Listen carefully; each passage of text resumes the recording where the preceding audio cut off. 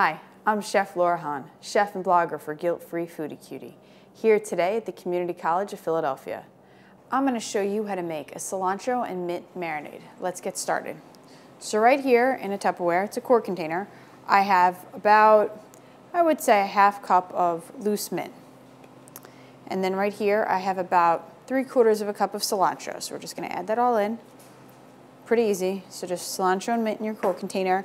If you want to use a big bowl, that's fine too. I think that when we get to the final step, this kind of keeps the mess down to a minimum. Right here I have the juice, fresh juice of 1 lemon. So you're going to pour that right in. I have 1/2 cup of white wine. So you have your acid, you have a little bit of sweetness, you have all your fresh herbs. Now we're just going to go with about 1 teaspoon of sugar, 1 teaspoon of fresh pepper, and 1 teaspoon of salt.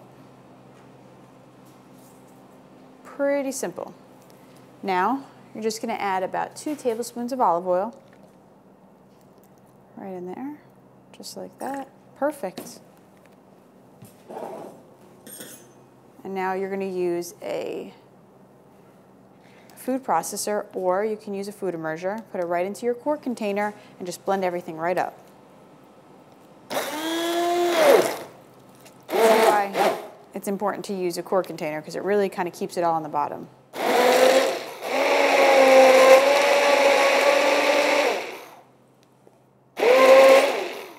If you have a big blender, you can do it in that too.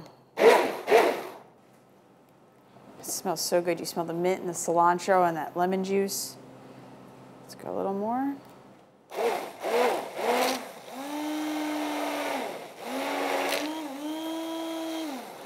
Perfect. Take that out. Just to show you what it looks like. It's just like that. Now you can use that marinade for any meats that you want. Put it on some lamb, it would be perfect. Put it on some chicken, even some fish. That's all you need to do. And that's how you make a cilantro and mint marinade. Again, I'm Chef Laura Hahn, chef and blogger for Guilt-Free Foodie Cutie, here today at the Community College of Philadelphia. Enjoy.